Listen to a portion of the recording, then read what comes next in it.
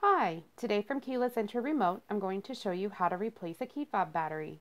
The key fob I'm showing you today is compatible with the 2002 through 2003 Mitsubishi Montero. The part number on the back of this 3-button key fob is G8D-522M-A. To open this key fob, your first step will be to take a small Phillips screwdriver and remove the screw from the back side of the key fob. Once you have the screw removed, you can take a small flathead screwdriver, insert it into the little notch here, and twist. Once you have the key fob open, you'll see the battery is located here.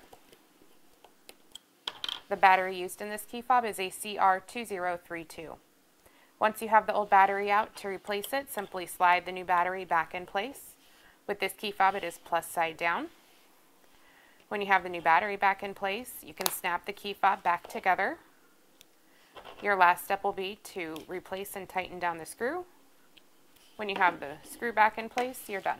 If you need to order a replacement battery or an actual key fob remote, click on the link in the description below or visit our website at keylessentryremotefob.com or call us at 402-671-5100. Again, you can click on the link in the description below, or you can visit our website at keylessentryremotefob.com or call us at 402-671-5100.